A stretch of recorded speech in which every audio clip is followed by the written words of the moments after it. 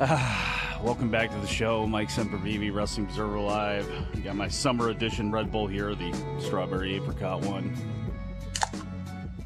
If you've got a drink, you may need to open it up right now, especially if you're listening to Vince and your name is Vince McMahon or John Laurinaitis. You better fix yourself a stiff drink, although being stiff is what seemingly has gotten you into some trouble. The Wall Street Journal reported on Wednesday, the WWE's board of directors is investigating a secret $3 million settlement that Chief Executive Vince McMahon agreed to pay to a departing employee with whom he allegedly had an affair, according to documents and people familiar with the board's inquiry. The January 2022 non-disclosure agreement bars the former employee, who was hired as a paralegal in 2019, from discussing her relationship with Mr. McMahon or disparaging him. The board's investigation, which began in April, has unearthed other older non-disclosure agreements involving claims by former female WWE employees of misconduct by Mr. McMahon and one of his top executives, head of talent relations, John Laurinaitis, a.k.a. Johnny Ace. The Journal could not determine how many previous agreements were being scrutinized, although this morning, Dave Meltzer on Wrestling Observer Radio noted that it was several. The board's outside counsel is still collecting information about the other NDAs, but has determined the payments totaled in the millions of dollars. This outside counsel is reportedly New York-based law firm Simpson, Thatcher, and Bartlett, and it is being retained by the 8 members of the board who are not related to the McMahon family. All of the McMahons, Linda, Stephanie, Vince, and, of course, Paul Levesque. The inquiry is being spearheaded by former Sony Pictures Home Entertainment executive Manjeet Singh. The board's preliminary findings are that Mr. McMahon used personal funds to pay the former female employees who signed the agreements, including an allegation against Laurinaitis. The Journal also added that the, quote, law firm is assessing WWE's compliance and human resources programs and company culture. Neither McMahon nor Laurinaitis have responded publicly, but McMahon's longtime attorney, Jerry McDevitt, said that the former paralegal had not made any claims of harassment against McMahon and that no money was paid by the company itself. Now, here's a little bit of a timeline on what has taken place so far. March 30th. This is the day that the board received the first in a series of emails from an alleged friend of the woman in question. It alleges that McMahon initially hired the woman at a salary of $100,000, but then doubled that salary to $200,000 after beginning a sexual relationship with her. It also alleges that McMahon, quote, gave her like a toy, unquote, to Laurinaitis, adding, my friend was so scared she quit after Vince McMahon and lawyer Jerry paid her millions of dollars to shut up. Now, some things to break down out of that. McMahon giving her like a toy to Laurinaitis. What does that mean exactly? The story says that the woman moved from the legal department in 2021 to become an assistant to Laurinaitis in talent relations. So how sinister is that phrasing from this woman? Does it mean she was transferred with the expectations that she would enter a relationship with Laurinaitis, who was married, by the way, to the mother of Nikki and Brie Bella still? Does it mean that the woman was discarded unceremoniously when the relationship with McMahon was ended and that she was shifted over there to that part of the building? Did she receive a raise due to that affair? And that might be the most important thing of all, because while McMahon may have settled these cases with his own money, his relationship, if she got a raise while being there because of this reason, it could be a misappropriation of funds to help pad an employee's salary for an unethical reason. And speaking of ethics, the Journal also spoke to people who worked with the woman at WWE, with some of them noting that she had, quote, fallen on hard times before joining the company and spoke of needing extra money. She said she had a law degree but had never taken the bar exam, telling colleagues that her career got sidetracked while she tended to a sick parent. Now, a cynic could say that maybe this woman was pursuing Vince after she got hired. Maybe she needed to pay off debts. Maybe she was just looking for some sugar and she ended up finding it. And one could be cynical and say that, but that, of course, runs completely polar opposite with what we know the emails say. And it also runs against what we know of reality when it comes to these situations, these more often than not, very toxic inter-office relationships, especially between a boss and a employee.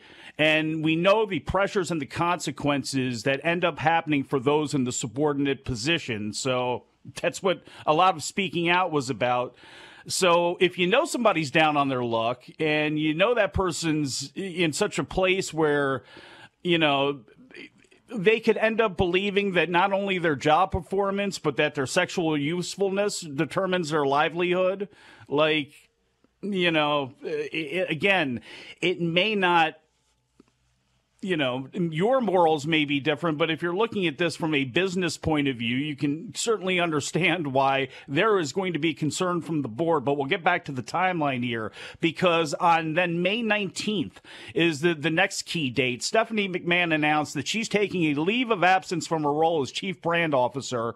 McMahon wrote on Twitter while she was taking leave, she looked forward to returning. Brandon Thurston over at WrestleNomics reported Nick Khan would be taking over most of her duties, and Dave and Brian on the shows talked about her day-to-day duties being broken up among several people that were already there. Well, fast forward 5 days to May 23rd, WWE posted a job listing to fill Stephanie's position, which seemed like a complete 180 from everything that was being reported with how her duties were going to be delegated.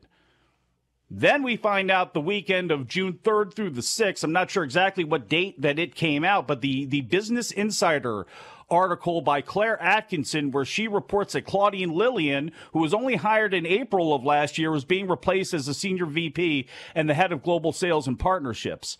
Catherine Newman is then hired on, I believe it was the 6th, to fill that position, which according to a press release, she worked for Manchester United Marketing, and now she would oversee marketing, brand, content, community relations, creative services, and photography, I think is how everything broke down. And what we can break down out of that is Atkinson also reported that Stephanie was being replaced in her corporate roles as part of a shakeup being instigated by Vince.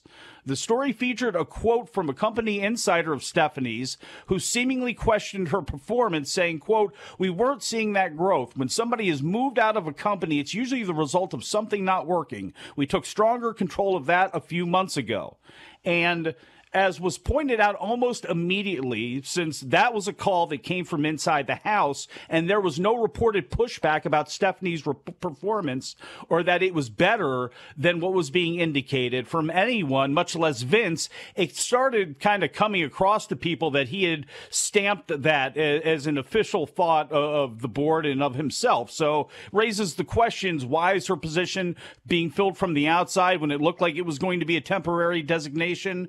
You know, what was not actually working out here? How ineffective was she in the position? How does she feel about how everything went down? Much less Claudine Lillian. Who knew about this case with Vince and what was being given to the board? Who knew about it and when? Stephanie would certainly seem to know. So does one leak deserve another? And I'm not saying anyone in particular it leaked anything, but obviously somebody spoke to the Journal. And it seems like a bunch of people have seemingly spoke to the Journal. They've gone out and talked to several people, at least one person on the board. So, a lot of people's conspiracies yesterday. You know, I asked for some wacky conspiracy theories on my Twitter feed, and most of them centered around Nick Khan or Stephanie because, you know, palace intrigue, and frankly, it's low-hanging fruit, so it's easy to come up with a conspiracy as to why Stephanie or Hunter would be upset, but someone leaked that story to the Journal, and others have started talking about it once the Journal approached them, so You know, where the smoke came from, I don't know. June 12th, that's the day that the Wall Street Journal reports the board received a copy of Vince's NDA with the woman that paid her up front $1 million and $2 million over a period of 5 years. And according to the Journal, near the outset of the inquiry, lawyers for the independent directors asked WWE, Mr. McMahon, and Mr. Laurinaitis to turn over complaints or allegations about any relationships the executives may have had with company employees. In recent days, the investigators learned that other non-disclosure agreements involving allegations against Mr. McMahon and Mr. Laurinaitis.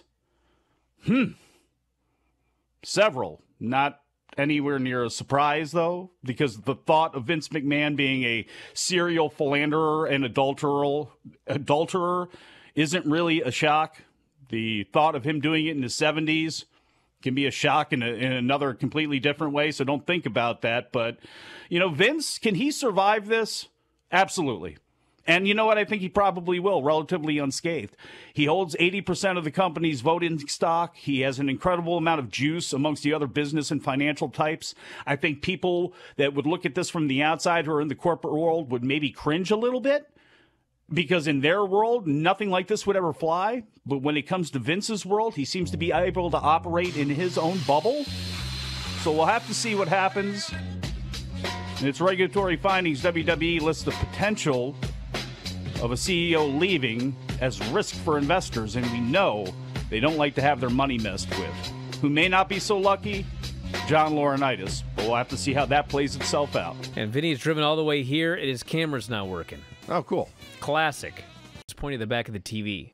All right. Yep, we go that way. Nope, wrong way, bro. 180 degrees the wrong way. Yep. We don't need two cameras on me. Hey, there he is. By the way, you need a good nose hair trimming. If you enjoy these videos, for just $7.99 per month, you can enjoy full-length editions of The Brian and Vinny Show, Wrestling Observer Live, Figure 4 Daily with Tom Lawler and Lance Storm, the Mad Men Podcast, Speak Now Pro Wrestling with Denise Salcedo, and more, plus hundreds of archived shows, all in beautiful HD. Don't miss out. Join us today.